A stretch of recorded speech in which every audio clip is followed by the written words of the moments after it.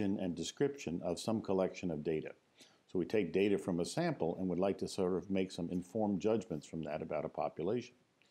So we're describing performance over some time distribution. This is usually enumerative data. And in this case, that data is going to be a summary of what happened within a particular period of time. So we're describing it with statistics. That would include the mean and the median and mode, these sorts of descriptions. The second type of statistics is called inferential statistics. And these techniques are used to infer or predict properties of a large collection of data based on observations of a small sample of data.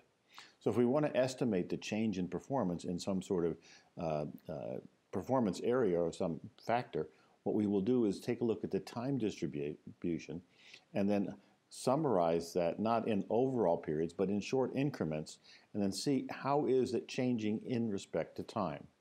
This is called analytical data analysis.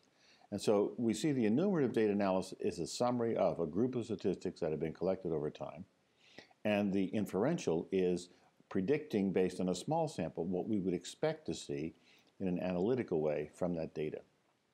Now we talk about statistical process management. We begin by understanding, first of all, what are the critical parameters we need to measure. And then we have to have some sort of system for understanding how we collect that data and some sort of tolerances within which we believe it should be performing.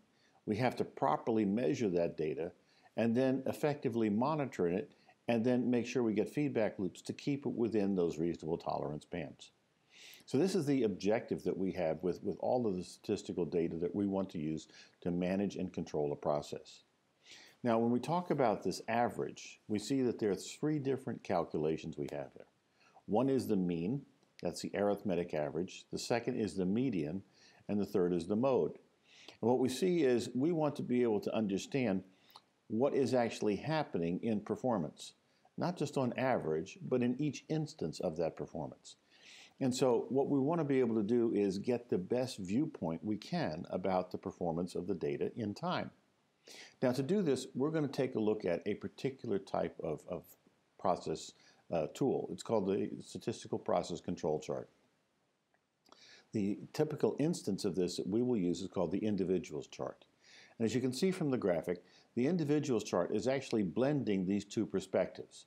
It's taking the time series data, real-time data, which is understanding of the behavior of process performance, and it's also taking the distribution perspective, where we see a summarized approach where we understand what's happening over this collection of period of time, which is enumerative performance. And what we're going to do is we're going to overlay the time series data on top of the enumerative or distribution data. And this gives us this process behavior perspective. And so in this process behavior perspective, what we see is the green line at the center is the average of the observations. The red lines above and below are what are called upper and lower control limits. They're plus or minus 3 standard deviations. And so this is the summary of all the statistics that we have observed. Now notice in the center what we have is this time series perspective. So each of the time increments is divided there.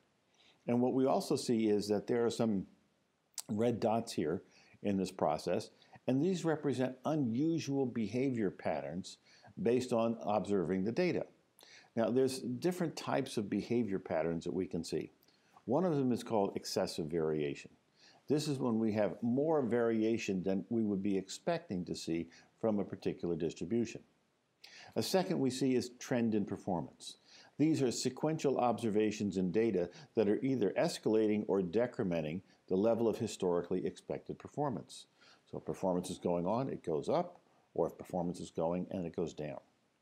We can also see a shift in performance. Here's where the regular observations of the performance coming across a process all of a sudden move in a significant enough manner that we see that the new level of performance is significantly higher or lower than it had been in the past. Another pattern is oscillation. So oscillation is when we're seeing data moving up and down in a regular pattern. And this instability in observations may indeed indicate the potential that we have a compound probability distribution, as we're getting information perhaps from one supplier, second supplier, one supplier, second supplier, and so forth, and that there is some underlying capability going on in terms of the data that we have to understand where is that pattern coming from. Final pattern we have is excessive regularity. And this happens when the line is just flat, it's stable. And what we don't see is we don't see any natural variation. And this typically can indicate that we don't have really a measurement system that's capable of actually giving us good performance readings. In other words, it's not able to detect the natural variation in a particular process. And if it can't detect that base level of variation, what we see is that it's not going to be able to detect change very well at all. Now, when we use these control charts, what we want to see is a combination of things that tell us, is the control chart good? So control charts should be used in terms of process management to understand the process changes, but we should also do capability studies with them to find out, are they actually within the specification limits that we're guaranteeing to our customers? So we have upper level control limits in the chart, but the specification limit should be well outside of that, so that when we're monitoring the performance, we're never doing anything that would violate the pledge of quality that we have given already to our particular customers. Standard operating procedures should be used to describe how those charts are going to be actually monitored and used, and what would be an actionable level of performance change or pattern shift that would tell the operators, we have to do something to adjust the performance of this process. So decisions on adjusting the process should be based on sound process characteristics, understandings that come out of something like a greenbelt study of the process. And when we see these these red dots coming out of Minitab, those are pattern variations, something that says it's not just regularly happening, we have to do something. And the root cause of those out of control conditions should be what we're investigating as we're looking at the process through the eyes of a greenbelt type of problem. Now, what would be considered unusual? So we can see also that we have observations of data where we see positive change, but we also may see that what's called a false positive. So a false positive is where we have a naturally occurring phenomena that's outside of those upper and lower control limits. Now, how often will that happen?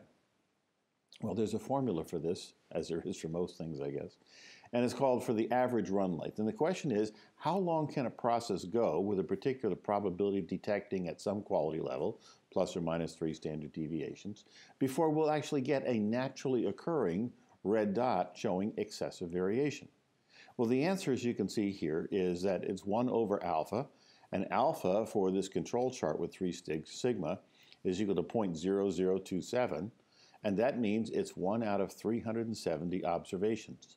So what I would expect to see, if I see about 370, say 400 observations, I would expect to see 1 red dot saying it's excessive variation. No cause to panic.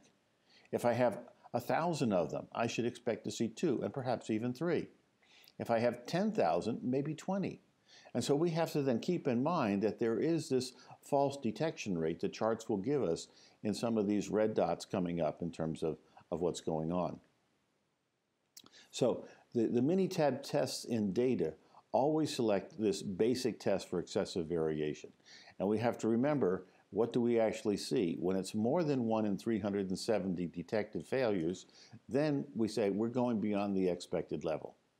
Now we can add additional pattern tests to that. There's 7 other pattern tests Minitab can check. And what they're doing is sort of like a hypothesis test. Every time new data is collected, it's run through Minitab and says, are any of these patterns evident in the data that we just observed? And we can then see how the process behavior is changing over time based on the patterns that are detected. We can also see that we can segment data differently and start understanding how the subgroups of performance have changed over time.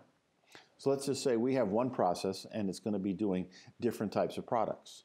And so we can actually set up what's called stages, and in each of those distinct subgroups by product, see how is the process performing. And so Minitab will then calculate the performance relative to each of those areas, and we'll see new levels of control limits and averages calculated by Minitab within each of the particular stages, which relates to the rational subgroup of the product type that's being produced. Now, what we want to do is actually manage this type of system.